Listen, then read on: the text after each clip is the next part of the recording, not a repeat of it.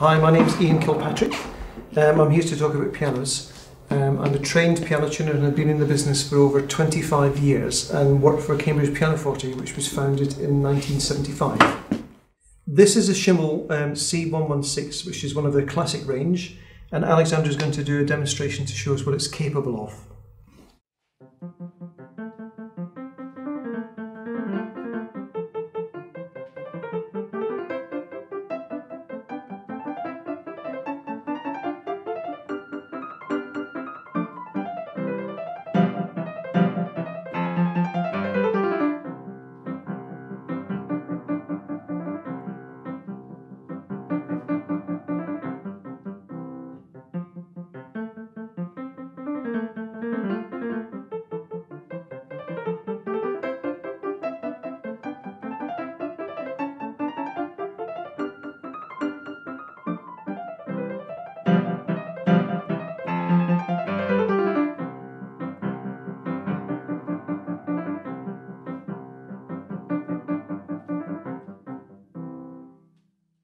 Schimmels are one of the most important and leading manufacturers in the world today.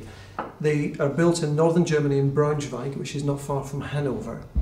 And they first started building pianos in 1885, and it was Wilhelm Schimmel, the founder, who created and started the company.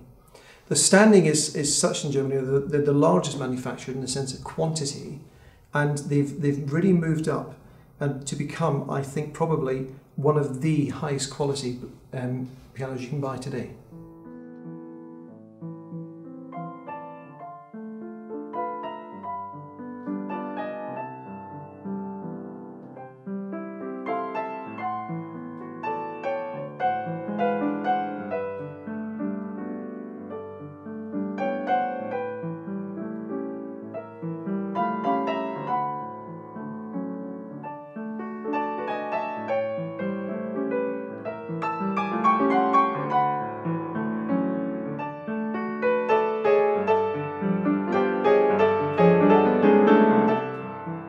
Schimmels, like a lot of pianos, look very alike.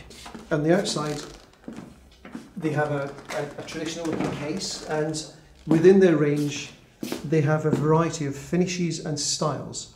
This particular piano is from the classic range, and they also have the concert range and a contemporary range as well.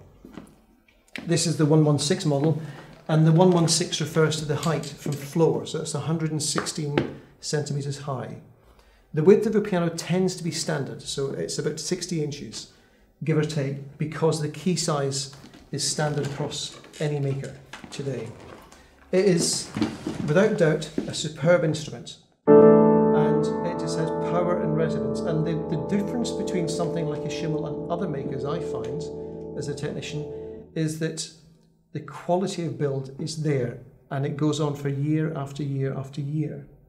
Schimmels seem to improve, and part of that I think is due to the fact that the quality of wood they use is second to none. They take a lot of time building it, and they spend a lot of time finishing it, and it's this element that sets it apart.